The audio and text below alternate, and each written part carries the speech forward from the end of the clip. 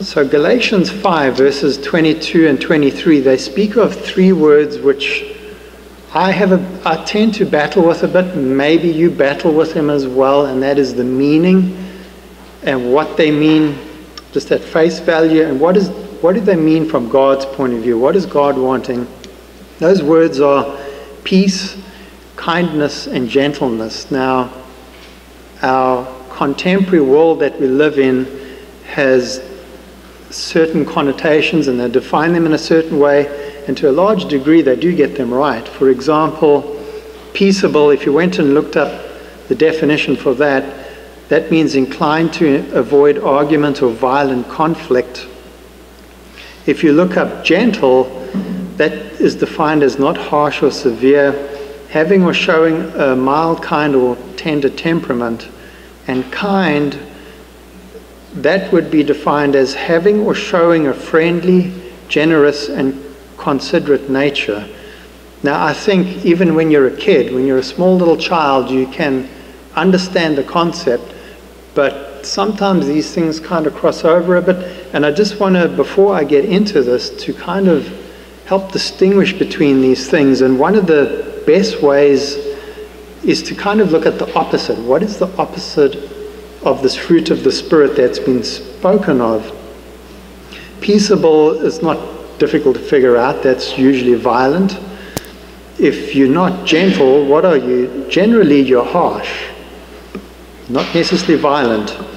If you are not kind, what would you normally be called? And that might not be too clear, but one thing that a search on this brought up is that the word cruel is maybe the best opposite there, and that's willfully causing pain or suffering.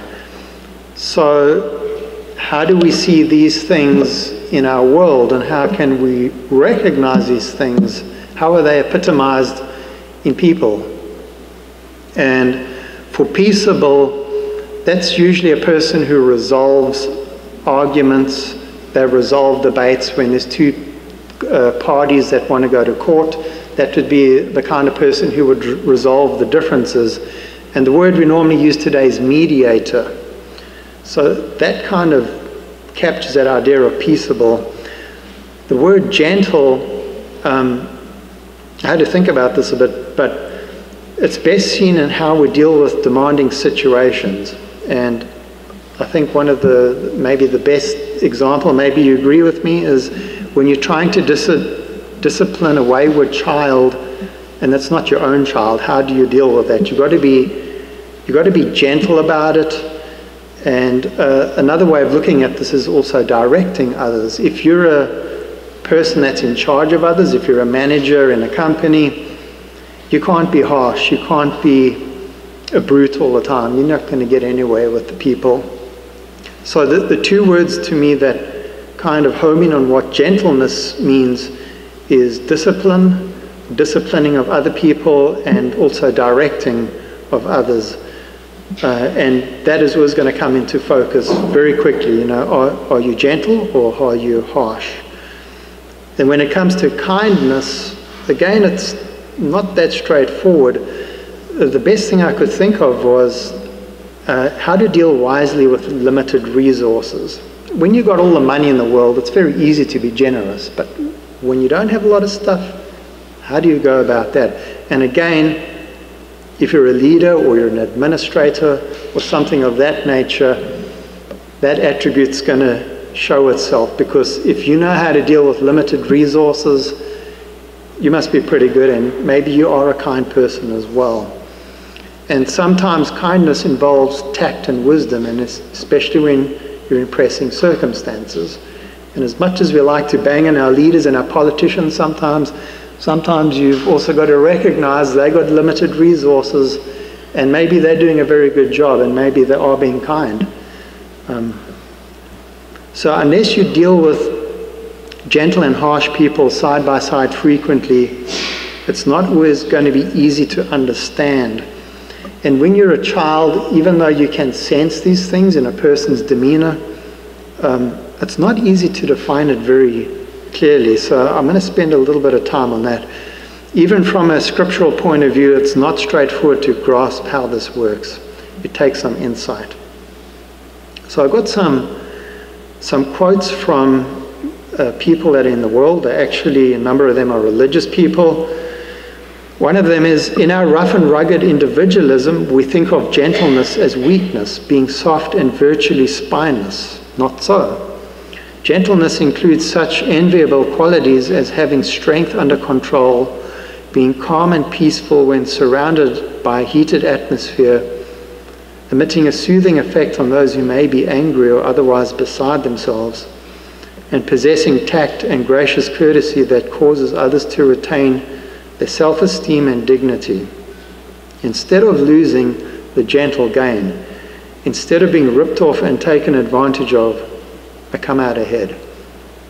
And I know in today's society there can be a lot of question about that. By the way, this was Charles Swindoll who said this. He's an evangelical preacher. But if you look at the case of Jesus, he was not a rough person. He ended up coming out ahead, and I don't think any of us can argue about that, even though he was a gentle person. Another definition is, gentleness corrects whatever is offensive in our manner.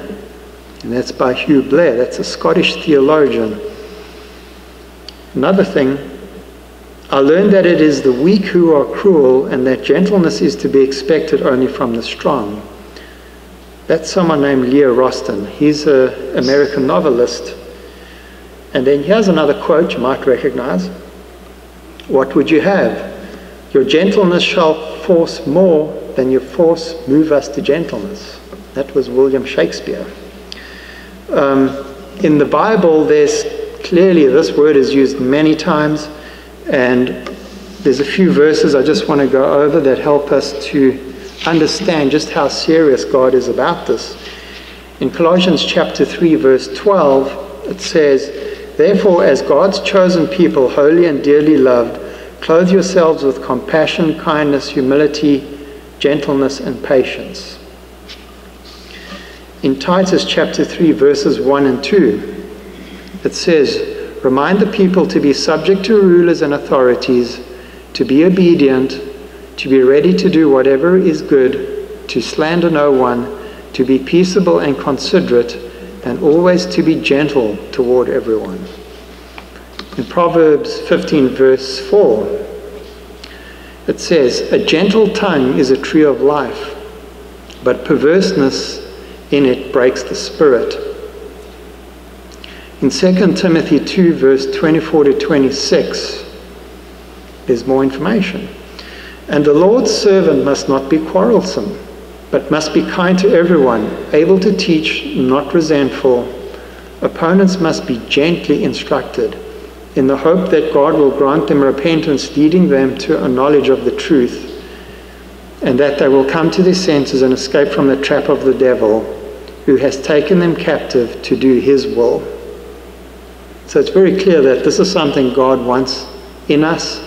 He wants us to probably be trained in it, and even though as children our parents probably do their best to train us in being gentle, we pretty much know that the world kind of brings out the worst in us sometimes, and sometimes that nice fine edge gets rubbed away and you can't find it anymore.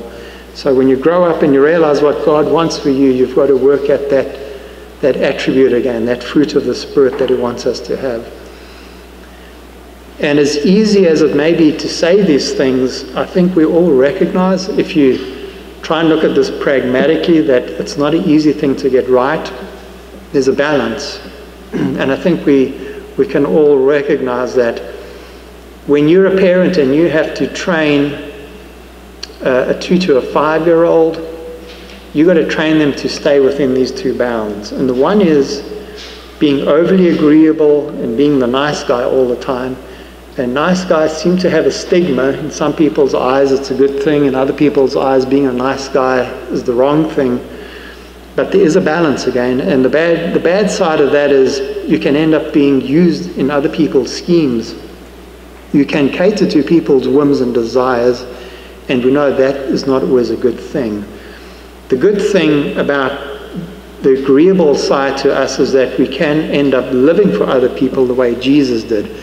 And we all know that in the right situation, the right circumstances, that is a good thing. There's the other extreme when it comes to this, and that is being disagreeable and being aggressive. The good thing about that is people know what's on your mind. You're not scared to say what you feel. But the bad thing is, if you say too much, it's not always a wise thing.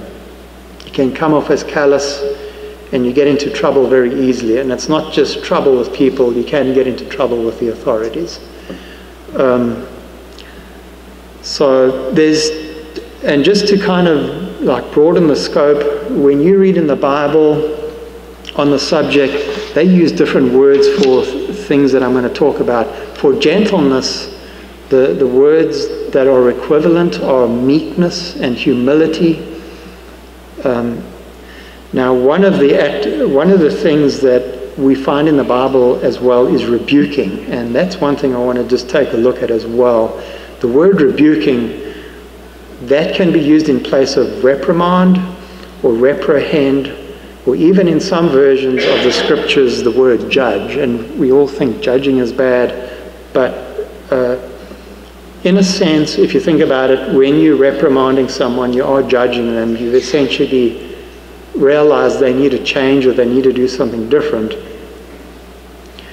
In Jude 1 verse 9, I think the idea of how we need to go about rebuking is captured very well. Jude 1:9 says, "But even the archangel Michael, when he was disputing with the devil about the body of Moses, did not himself dare to condemn him for slander, but said, 'The Lord rebuke you.'" And you can find other instruction in verses like Galatians 6 verse 1, Proverbs verses 8 and 9, Proverbs 27 verse 5, 1 Timothy 5 verse 20. And there's a host of scriptures that speak about rebuking. Another one that I think we may be familiar with, which is really applicable here, is 2 Timothy 4 verse 2. It says, "Preach the word, be ready in season and out of season, reprove, rebuke, exhort with great patience and instruction." And I think there's a great key word in that verse, and that is patience. If you're going to rebuke people correctly, you've got to have patience. Otherwise, it goes to that extreme that you don't want to be in. And we need to understand also the authority and the conditions under which Scripture gives us permission for doing these things. When you look at the subject, you might, if you're a critic of Christianity and of Scripture in general, you may be thinking of something. Hang on. What about Jesus? There were things Jesus did in his life that you might want to say, hang on, was he gentle here? Was he doing the right thing? Now, as Christians, we know Jesus walked the perfect walk. So I want to look at three things that Jesus did that our adversaries may say, hang on, Jesus wasn't all he was cut out to be. And that's where I want you to go to Matthew 21 if you're there. And I want to read the verses from verse 12 to verse 17. And if you're so inclined, as extra work afterwards, you can go and look at John 2. It gives some more detail on this matter. And this is Jesus and the money changers in the temple. "And Jesus entered the temple and drove out all those who were buying and selling in the temple, and overturned the tables of the money changers and the seats of those who were selling doves. And he said to them, 'It is written, my house shall be called a house of prayer, but you are making it a robber's den.' And the blind and the lame came to him in the temple, and he healed them. But when the chief priests and the scribes saw the wonderful things he had done, and the children who were shouting in the temple, 'Hosanna to Son of David,' they became indignant and said to him, 'Do you hear what these children are saying?' And Jesus said to them, 'Yes, have you never read, out of the mouth of infants and nursing babies, you have prepared praise for yourself?' And he left them and went out of the city to Bethany, and spent the night there. So if you look at this off the cuff, you're wondering, is Jesus being aggressive here? And we've got to look at what's happening here and look at it in its context as to what's going on. Jesus did not punish or discipline these money changers, but he did express God's feeling on the matter. If he did discipline them, like he did with demons when he was casting out demons, they may have become broken, spirited people, and we know that's not what God wants in people. So Jesus did not go to that extreme where he would have caused too much anguish in these people's lives so that they turn away. On the night of Jesus' betrayal, a greater offense was committed when Peter denied knowing him 3 times, but Jesus forgave him. And if you consider the wrongness in those 2 situations, I'm thinking Peter denying him was probably a greater offense, and Jesus managed to forgive him. That kind of brings a little bit of perspective onto what was happening in the temple area. The important thing in this passage is we need to look at what happened straight after that rebuking that Jesus did. If Jesus had been overly harsh with the money changers, this likely would not have happened. It would have been an atmosphere in which probably no one would have wanted to be seeking out God if he had been too hard on those people. And if you look at John 2 verse 15, there's mention of a whip. Now that's pretty severe. Would you think that's severe? I think that's severe. But if he did not use a whip, these specific people would likely not have responded to his words at all. You need to keep in mind who he was dealing with at this point. If you've ever been dealing with people on the street, if you've been dealing with money dealers, and you would realize they would probably not respond to meek or calm words at all. And I just think of in our society there is an equivalent that we can relate to pretty easily. If you've ever gone car buying and you've dealt with the dealers that deal with trying to sell at a certain price, how does that go? Are you meek? Are you gentle? How does that work? It's never going to happen. Nothing's ever going to be in your advantage if you're dealing at that level. Being the nice guy in a situation like that will get you nowhere. These people would likely have ignored Jesus had he been meek and gentle in the typical sense we think of it. He had to probably raise his voice a bit there so that they paid attention, and the fact that he used the whip made sure that they had his attention. Chances are these money changers were discouraging the children and those in physical need from being in the temple courts. We need to understand in the environment that he was working in then, there was limited space. And when I dug a little into this, there's some students and writers today that think there may have been no room for the foreigners to be worshipping God in the courts due to all the space being taken up by these dealers.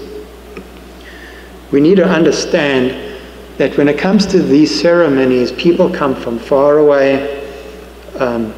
So if you had to now go and offer your best sheep, this could be quite a thing to accomplish, because now you've got to travel possibly hundreds of miles with your best sheep. When you get to the temple where you want to offer this, I'm not too sure that sheep's going to be your best sheep at that point. What do you do? This is one of the reasons why you're seeing what was happening there. There was actually trading for animals going on. Jesus was not necessarily trying to shut down that business, so to speak. If you look at what happened afterwards, there was room for the children to come. There was room for those in need to come and worship God the way they should, and maybe get things they needed to get there at the temple. And in that respect, Jesus was doing God's will. He was making sure the people that needed attention, the people that get marginalized, as we say, they had space to come and to worship God the way God intended. And if you're still a bit skeptical on this, just think of it this way. If you're a manager, do you not have the right to rebuke your workers that you pay? If you're an elder, you've got a bigger charge than just being a manager. If you're an elder, do you not have the right to rebuke a church member if they're doing something wrong? And does not the Creator of all men not have the right to rebuke his dearly beloved creatures? So there's another instance as well where we might want to pick on Jesus and think he was not being gentle. If you turn a few pages over from where you are in Matthew 21 to Matthew 23, there's a passage you should be familiar with, and that is the woes that Jesus spoke against the Pharisees and the teachers. But woe to you, scribes and Pharisees, hypocrites, because you shut off the kingdom of heaven from people. For you do not enter in yourselves, nor do you allow those who are entering to go in. Woe to you, scribes and Pharisees, hypocrites, because you devour widows' houses, and for a pretense you make long prayers.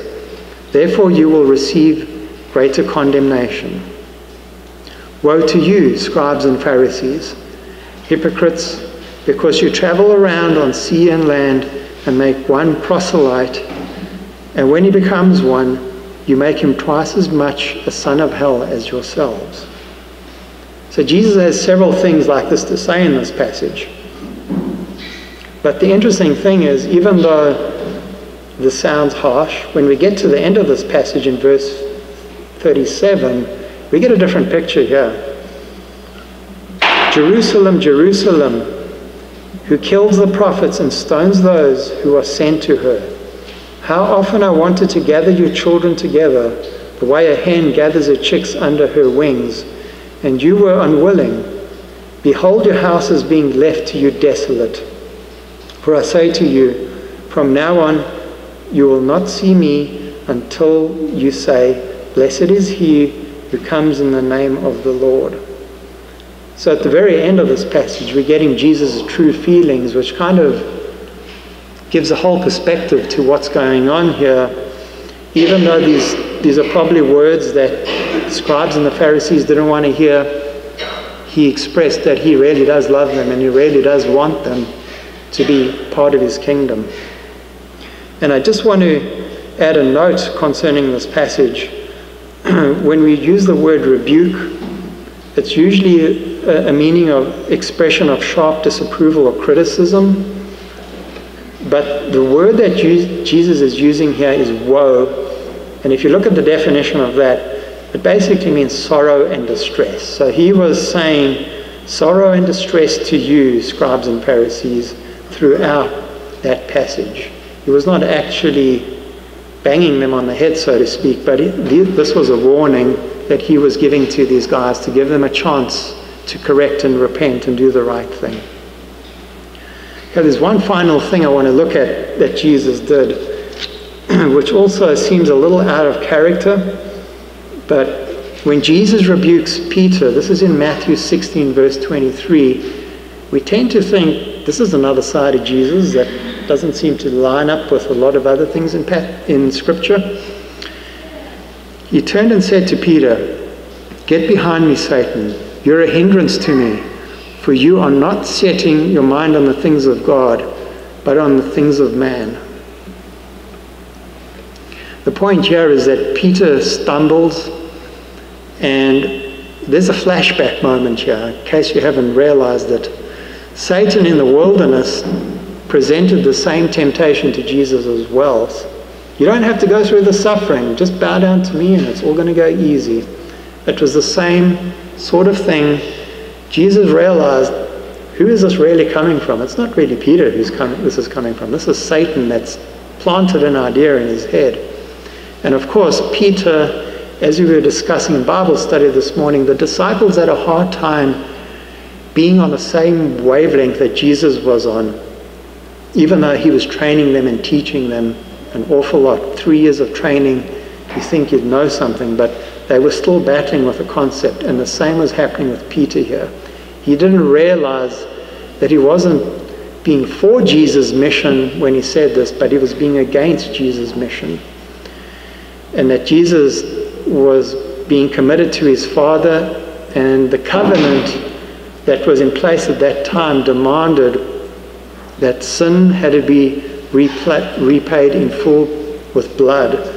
And I think maybe for a moment, Peter didn't realize this. Maybe this wasn't a thought in his head. And he was just thinking how any one of us would think when there's someone in danger. You immediately want to protect them. If someone says they're going to go to their death, how would you react? You normally want to do everything to prevent that.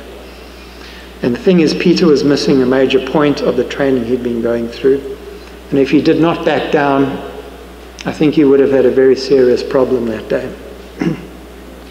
So the conclusion of this is, we can be tempted to look at a lot of these passages and a lot of the material in the Bible as we do with multimedia today. And what is that problem?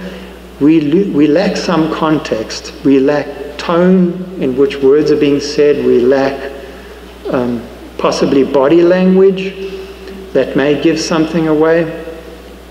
And we all know if you don't word things right in an email, you can end up getting into trouble. And in my workplace, there was a lot of training in that at one time, like you need to be very careful how you word things because people can take it in the wrong way, and either your reputation is going to be tarnished, or if it's someone in authority, you're going to be in serious trouble. And there is a little bit of this going on in Scripture as well. So we've got to be careful about reading into some of these passages what we think is anger, what we think is harshness. Even though the incident with Peter, the tendency is to think, this is harsh. We weren't there. We don't know the tone that Jesus used. We don't know the body language he used. There's a number of indicators we all know when you have face-to-face communication that you just cannot convey in writing. So the bottom line is these words could easily have been taken in the wrong way. If there was anger, all other material about Jesus indicates he would not have lingered in this emotion. We know that from all other passages there were about Jesus, he was a gentle person. Even with the demons he was dealing with, he had a way of going about that where the demons actually even had options. If you think about it, he gave them a choice on how to be dealt with. In certain cases, yes, he was very authoritative and he said, be quiet or be still. And that did happen. The important thing to realize behind all of this when we consider Jesus is that when Jesus walked the earth, he stated he did not come to judge the world. And that is true from the beginning of the Gospels to the end of the Gospels. And even now, he does not want to judge the world at this point. So if that is something we believe, we're going to realize a lot of these things where Jesus is speaking, the intention certainly wasn't to come off as judging and a condemnation nature. When the time comes for judgment, as we should all know, he will not have to be angry. He will have all the authority at that point to tell us where we belong. And I seriously doubt any of us will be able to refuse that, whether you were for Jesus or against him. So that's it in summary. So if you want to make sure that you're on the right side of Jesus and you haven't been baptized, and maybe you want to study more about him, now is an opportunity to come up here. And if there's any other prayer request as well, you can come up and share that with us now as together we stand and sing.